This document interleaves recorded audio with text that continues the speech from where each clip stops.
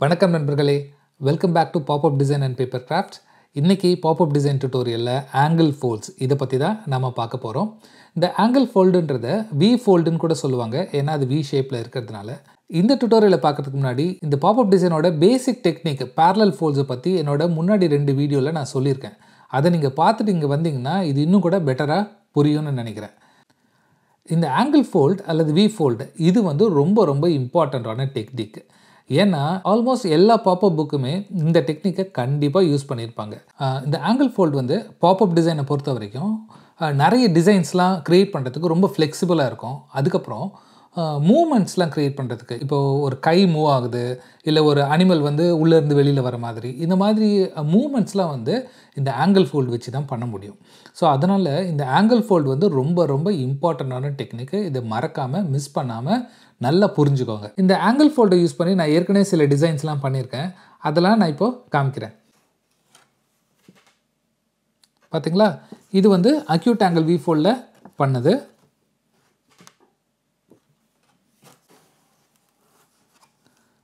இதுவும் acute angle we fold தான். இதில் பார்த்தீங்கன்னா ஒரு பேரலோகிராம் இருக்குங்க, கவுண்டர் ஃபோல்டு, அதுவும் நான் இதில் யூஸ் பண்ணியிருக்கேன்.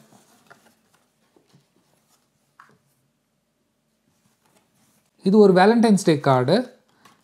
இதுலேயும் பார்த்தீங்கன்னா இது வந்து பாயிண்டட் வி ஃபோல்டுன்னு சொல்லுவாங்க. இது பார்த்தீங்கன்னா அக்யூட் ஆங்கிள் தான், ஆனால் ரொம்ப நேரோவாக இருக்குது, அதனால இது வந்து பாயிண்டட்னு கூட சொல்லலாம். என்னோட முதல் டியூட்டோரியலில் ஆங்கிள் ஃபோல்டை பற்றி சொல்லியிருந்தேன், அதாவது பேசிக்காக எப்படி ஆங்கிள் ஃபோல்ட் க்ரியேட் பண்ணலான்னு சொல்லிட்டு. ஸோ இதுதான் அது, உங்களுக்கு ஞாபகம் இருக்குன்னு நினைக்கிறேன். ஒரு கார்டை எடுத்துகிட்டு அதை 2ஆக மடிக்கிறோம், மிடில் ஒரு கட் பண்ணுறோம், கட் பண்ணிவிட்டு ஆங்கிளில் ஒரு ஃபோல்ட் பண்ணுறோம். ஃபோல்ட் பண்ணிவிட்டு நம்ம என்ன பண்ணுறோன்னா உள்ளேருந்து புஷ் பண்ணோன்னா இது ஒரு ஆங்கிள் ஃபோல்ட் க்ரியேட் பண்ணிடும். இப்போ பார்த்தீங்கன்னா இந்த ஃபோல்டும் இந்த மிடில் ஃபோல்டுக்கு ஒரு ஆங்கிளில் இருக்குது. இந்த 2 ஃபோல்டும் இந்த மிடில் ஃபோல்டில் வந்து ஜாயின் ஆகுது.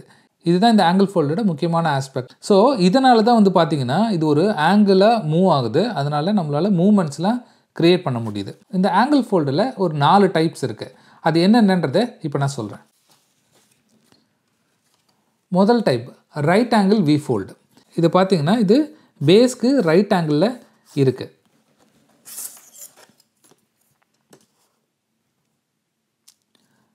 இதனால தான் இது ரைட் ஆங்கிள் வி ஃபோல்டுன்னு சொல்கிறாங்க. இந்த ரைட் ஆங்கிள் வி ஃபோல்டு வந்து ஆர்கிடெக்சர், பில்டிங்ஸு அந்த மாதிரி ஒரு பேக்ரவுண்டில் நம்ம க்ரியேட் பண்ணுறோன்னு வச்சுக்கோங்களேன். ஸோ அதுக்கு வந்து இந்த right angle we fold technique வந்து ரொம்ப கரெக்டாக இருக்கும். இந்த டியூட்டோரியலில் நான் ஒரு டெமோ ஒன்று அதை பேஸ் பண்ணி நான் க்ரியேட் பண்ணியிருக்கேன். அதை நான் எப்படின்றத செய்து காமிக்கிறேன். இது 2வது டைப். இது வந்து அக்யூட் ஆங்கிள் வி ஃபோல்டுன்னு சொல்லுவாங்க. அதாவது 90 டிகிரியை விட கம்மியாக இருக்கிறதுனால இது வந்து அக்யூட் ஆங்கிள் வி ஃபோல்டுன்னு சொல்கிறோம். இதை இப்போ பார்த்தீங்கன்னா இதை நான் ஓப்பன் பண்ணும்போது இந்த பாப்அப் வந்து பின்னாடி வருது. அதுக்கப்புறம் இந்த ஆங்கிள் ஃபோல்டோட ஃபேஸில் வந்து நம்மளுக்கு நிறைய இடம் இருக்குது. ஸோ இதில் தான் வந்து நம்மளோட டிசைன்ஸ்லாம் நம்ம பண்ணுவோம். இது வந்து அக்யூட் ஆங்கிள் வி ஃபோல்டு. இது வந்து அப்டியூஸ் ஆங்கிள் வி ஃபோல்டு. இப்போ பார்த்தீங்கன்னா இது ஓப்பன் பண்ணுறேன். இது பார்த்தீங்கன்னா 90 டிகிரி விட ஜாஸ்தியாக இருக்குது, அதனால் இது வந்து அப்டியூஸ் ஆங்கிள் வி ஃபோல்டுன்னு சொல்கிறோம். அதுவும் இல்லாமல் இது வந்து பேஸை விட்டு ரொம்ப முன்னாடி இருக்குது. பார்த்திங்களா, தெரியும், இதுவும் அதுங்க. இது பேஸை விட்டு முன்னாடி இருக்குது. இதை நம்ம க்ளோஸ் பண்ணும்போது இது பாப்அப் பின்னாடி ஃபோல்ட் ஆகுது. இது வந்து முன்னாடி ஃபோல்ட் ஆகுது. தெரியுதுங்களா? ஸோ இதுதான் இது 2த்துக்கும் உள்ள டிஃப்ரென்ஸ். இந்த அப்டியூஸ் ஆங்கிள் யூஸ் பண்ணும்போது நம்ம வந்து இதை முன்னாடி தான் வைக்க வேண்டியிருக்கும். இது எவ்வளோ ஹைட் இருக்கோ அதுக்கு தகுந்த மாதிரி நம்ம இதை முன்னாடி வைக்க வேண்டியிருக்கும், இல்லைனா பேஸை விட்டு வெளியில் வந்துடும். நிறைய டிசைன்ஸில் பார்த்தீங்கன்னா இந்த அக்யூட் ஆங்கிள் தான் யூஸ் பண்ணியிருப்பாங்க, ஏன்னா இதுதான் வந்து ஒரு மூமெண்ட்டை வந்து க்ரியேட் பண்ணுது.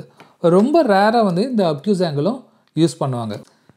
ஃபார் எக்ஸாம்பிள் ஒரு பேக்ரவுண்ட் இருக்கணும், அந்த பேக்ரவுண்டுக்கு முன்னாடி திங்ஸ்லாம் இருக்கணும், அந்த மாதிரி பாப்அப் க்ரியேட் பண்ணுறாங்க, டிசைன் பண்ணுறீங்க அப்படின்னா இந்த அப்டியூஸ் ஆங்கிள் இந்த வி ஃபோல்டு வந்து கொஞ்சம் ஆப்டாக இருக்கும்.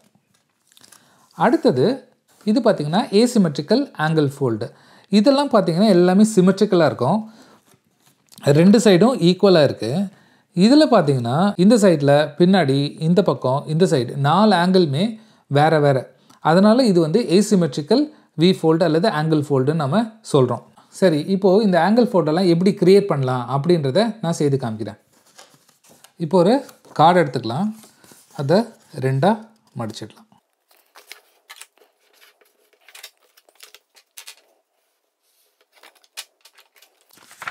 இப்போ ஒரு பீஸ் எடுத்துக்கலாம், நாம் ஒரு பீஸ் ஆஃப் கார்டு, இதை 2ஆக மடிக்கிறோம்.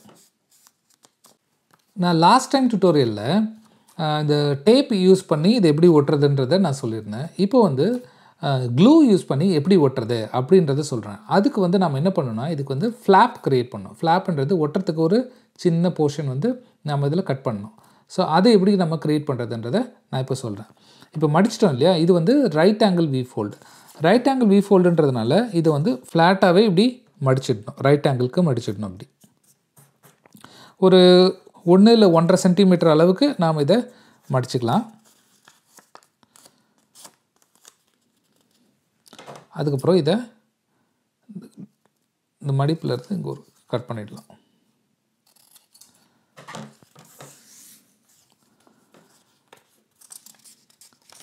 இது வந்து ஃப்ளாப்னு சொல்லுவாங்க. ஆக்சுவலாக பாப்பப் புக்ஸில் இந்த ஃப்ளாப் க்ரியேட் பண்ணியிருப்பாங்க. ஏன்னா இந்த ஃப்ளாப் க்ரியேட் பண்ணி நம்ம ஒட்டும்போது ரொம்ப நாளைக்கு வரும், நிறைய தடவை ஓப்பன் பண்ணி க்ளோஸ் பண்ணலாம், அதுக்கப்புறம் ரொம்ப ஸ்ட்ராங்காகவும் இருக்கும் இது. இப்போது இதை எப்படி ஒட்டுறதுன்றதை நான் சொல்கிறேன். இப்போ இதை பார்த்திங்கன்னா இது 90 டிகிரி தான் இருக்க போகுது. ஆனால் நம்ம எந்த ஆங்கிளில் வேணாலும் இதை வைக்க முடியும். இது வந்து 180 டிகிரி இப்படி வச்சிடுறோம். ஆனால் இப்படி வச்சிட்டிங்கன்னா இது பாப்பப் ஆகாது. அதை விட கொஞ்சம் கம்மியாக இருக்கணும் கண்டிப்பாக. அதுதான் வந்து இதோட லிமிட்டேஷன் ஆர் ரூல், அப்படி கூட நம்ம வச்சுக்கலாம். இப்படி இருந்தால் அட்லீஸ்ட்டு பாப்பப் ஆகும். அதுக்கப்புறம் இது இவ்வளோ தூரம் வர முடியும். இந்த ஆங்கிள்லாம் எவ்வளோ தூரம் வேணுமோ நாம் இதை வச்சுக்கலாம். எவ்வளோ பாயிண்டடாக கூட நாம் இதை வச்சுக்கலாம். ஸோ இப்போ நான் வந்து இந்த ஆங்கிளில் ஓட்டணுன்ற மாதிரி நான் வைக்கிறேன். இதை வந்து மார்க்லாம் பண்ண வேண்டாம், நம்ம அப்படியே நம்ம ஓட்டலாம். இது என்ன பண்ணணும்னா, இப்போது டபுள் சைட் டேப் இங்கே போடலாம், இல்லைனா க்ளூ யூஸ் பண்ணலாம்.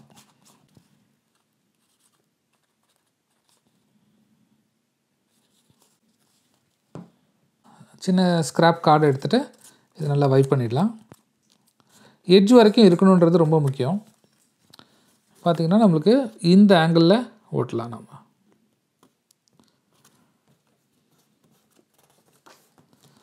இப்போ நான் ஒரு சைட் மட்டும்தான் க்ளூ போட்டிருக்கேன். அதுக்கப்புறம் இதை ஃபோல்ட் பண்ணிவிட்டு இந்த ஆங்கிள் வந்து நம்ம மார்க் பண்ணி ஓட்டலாம். இப்போ வந்து நம்ம ஆஸ் யூஷுவல் பண்ணுவோம் இல்லையா, நம்ம லாஸ்ட் டைம் பண்ண மாதிரியே இதை க்ளூ போட்டுட்டு இதை ஃபோல்ட் பண்ணி வச்சுட்டு இதை மடிக்கலாம். பார்த்திங்கன்னா தெரியும். இதில் முக்கியமான விஷயம்னா இந்த லைன், இந்த ஃபோல்ட் லைன் வந்து இந்த மிடில் ஃபோல்டுக்கு அலைன் பண்ணியிருக்கணும். இது ரொம்ப ரொம்ப முக்கியம். இல்லைனா இது கரெக்டாக ஃபோல்ட் ஆகாது. ஓகே, இது வந்து ரைட் ஆங்கிள் வி ஃபோல்டு. இப்படி தான் இதை பண்ணணும். இது பார்த்திங்கன்னா பேஸ் வந்து ஃப்ளாட்டாக வச்சா தான் இது வந்து ஸ்ட்ரைட்டாக நிற்கும். யூஸ்வலாக நம்ம புக்கு பார்க்கும்போது இந்த ஆங்கிள் இப்படி வச்சுருந்தோன்னா இது வந்து ஒரு கொஞ்சம் முன்னாடி சாஞ்ச மாதிரியே தான் இருக்கும். அது ஒரு ட்ராபேக் இந்த ரைட் ஆங்கிள் வி ஃபோல்டில். ஆனால் ஃப்ளாட்டாக வச்சிங்கன்னா, புக்கை ஃப்ளாட்டாக வச்சிங்கன்னா இது வந்து ஸ்ட்ரைட்டாக நிற்கும். இந்த ரைட் ஆங்கிள் வி ஃபோல்டை வச்சு ஒரு பாப்அப் டிசைன் எப்படி பண்ணலான்றதை இப்போ நான் உங்களுக்கு ஒரு சாம்பிள் செய்து காமிக்கிறேன். வாங்க பார்க்கலாம். ஒரு கார்டு எடுத்துக்கிறேன், அதை 2ஆக ஃபோல்ட் பண்ணிடுறேன். இப்போது இன்னொரு கார்டு எடுத்துடுறேன், இதையும் 2ஆக ஃபோல்ட் பண்ணுறேன். என்ன ஐடியானா சிட்டிஸ்கேப்னு சொல்லுவாங்க, உயரமான பில்டிங்ஸ்லாம் லைனாக இருக்கும் இல்லையா, அந்த மாதிரி ஒரு டிசைன் ஒன்று பண்ணலாம் இந்த வி ஃபோல்டில். இப்போது இந்த இடத்துல பார்த்திங்கன்னா இப்படி வச்சுட்டு இதில் வந்து சிட்டிஸ்கேப்ஸ் இருக்கிற மாதிரியும், அதுக்கப்புறம் ஒரு பேரலோகிராம், அதாவது இதிலேருந்து அட்டாச் ஆகிட்டு ஒரு பேரலோகிராம் க்ரியேட் பண்ணிவிட்டு முன்னாடி வந்து ஃபெரி வீல், அதாவது ராட்னம்னு சொல்லுவாங்க இல்லையா, அது ஒன்று இங்கே இருக்கிற மாதிரியும், இந்த பக்கம் இன்னொரு பேரலோகிராமில் இன்னொரு பில்டிங் ஒன்று ஃப்ரண்ட்டில் இருக்கிற மாதிரியும் நம்ம ஒரு டிசைன் ஒன்று பண்ணலாம். இப்போது இதை நான் இங்கே ஒட்டணும் இல்லையா. ஸோ இதை ஒட்டுறதுக்கு முன்னாடி எவ்வளோ தூரம் பாப்பப் விட்டு வெளியில் போகுதுன்றதை தெரியணும். அதனால் நான் முதல்ல என்ன பண்ணுறேன்னா இந்த ஆங்கிளில் வச்சுக்கிறேன். ரொம்ப எட்ஜ் வரைக்கும் வைக்க வேண்டாம், அதனால் கொஞ்சம் இந்த ஆங்கிள் இப்படி வச்சுட்டு இதை வந்து நான் ஃபோல்ட் பண்ணுறேன். அப்படி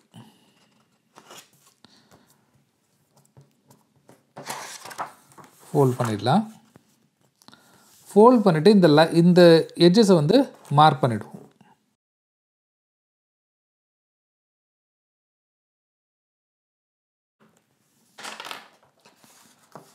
இப்போது இதுக்குள்ளே தான் நம்ம டிசைன் வரப்போகுது. இதை நான் கட் பண்ணிடுறேன். இப்போது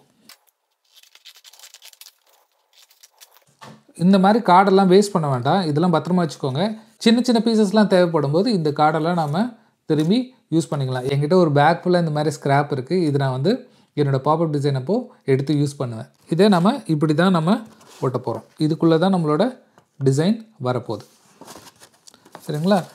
இதில் நான் இப்போது எனக்கு தேவையான மாதிரி டிசைன்ஸ் பண்ணிடுறேன். டிசைன் பண்ணிட்டேன். இப்போ நான் இதை வந்து கட் அவுட் பண்ணி எடுத்துக்கிறேன். இது கட் பண்ணியாச்சு. இப்போது அந்த ஃபெரி வீல் அப்புறம் இன்னொரு பில்டிங்ஸ்லாம் சொன்னேன்ல, அதையும் நான் கட் பண்ணி எடுத்துக்கிறேன். சரி, இப்போ எல்லாத்தையுமே கட் பண்ணி எடுத்தாச்சு. இப்போ இதை எப்படி அசம்பிள் பண்ணுறதுன்றதை பார்க்கலாம். இப்படி தான் ஒட்ட போகிறேன்.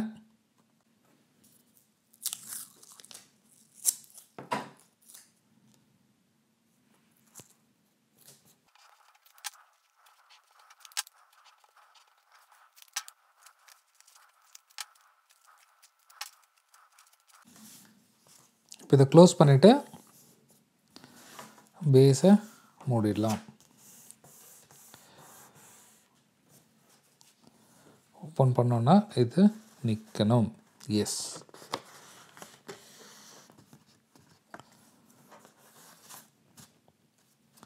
பார்த்தீங்களா? இப்போது இது வெளியிலையும் போல் அழகாக ஓப்பன் ஆகிட்டு நிற்கிது. இப்போ அடுத்தது என்ன பண்ண போகிறேன்னா, இந்த பில்டிங்கும் இந்த ஃபெரி வீல் இது ரெண்டுத்தையும் இங்கே நம்ம நிற்க வைக்கணும். ஸோ இதுக்கு தான் நான் என்ன பண்ணியிருக்கேன்னா, 2 சின்ன ஸ்ட்ரிப் ரெடி பண்ணியிருக்கேன். இதை வந்து நாம் இந்த இடத்துல அட்டாச் பண்ண போகிறோம். இது எப்படி பண்ணுறதுன்றதை இப்போ நான் சொல்கிறேன். நம்ம பேரலல் ஃபோல்டு பண்ணும்போது பார்த்தோம் இல்லையா, அதே கான்செப்ட் தான் இதுலேயும்.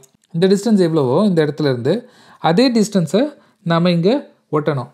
அதுக்கு பதிலாக இந்த எட்ஜை கரெக்டாக ஃப்ளாட்டாக கீழே இருக்க மாதிரி நம்ம இதில் ஒட்டிட்டாலே போதும். இப்போ நான் இதில் டபுள் சைட் டேப் யூஸ் பண்ண போகிறேன். டபுள் சைட் டேப் எடுத்து டபுள் சைட் டேப் ஒட்டிடுறேன். ஒட்டிட்டு இதை நான் க்ளோஸ் பண்ணிவிட்டு, பார்த்திங்களா, இது அந்த இடத்துல கரெக்டாக ஒட்டிடுச்சு. ஃப்ளாப்க்கு நம்ம வந்து க்ளூ யூஸ் பண்ணலாம். அப்படி இல்லைனா டபுள் சைட் டேப்பும் யூஸ் பண்ணலாம். நான் டபுள் சைட் டேப்பு யூஸ் பண்ணுறேன்.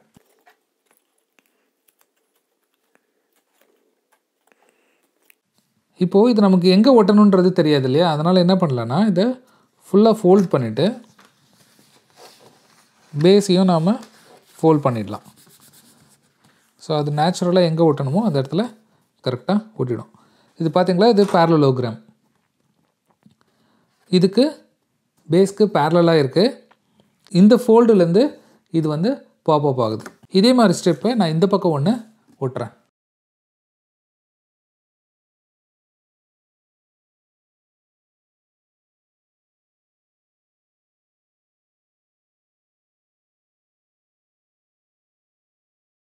இப்போது இந்த ஃபெரி வீலையும் இந்த பில்டிங்கும் இதில் அட்டாச் பண்ண முடிஞ்சுது. நான் இதில் டபுள் சைட் டேப் ஓட்டுறதுக்கு பதிலாக இதில் ஓட்டுறேன்.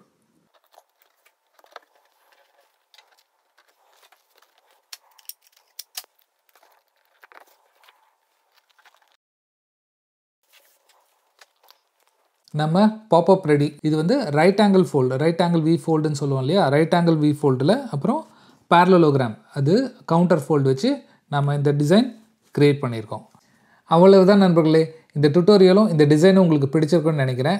அடுத்த டுட்டோரியலில் அக்யூட் ஆங்கிள் வி ஃபோல்ட் அப்புறம் அப்டியூஸ் ஆங்கிள் வி ஃபோல்ட் இது ரெண்டுத்தை பற்றியும் சாம்பிளோட நம்ம பார்க்கலாம். உங்களை அடுத்த வீடியோவில் மீட் பண்ணுறேன். நன்றி.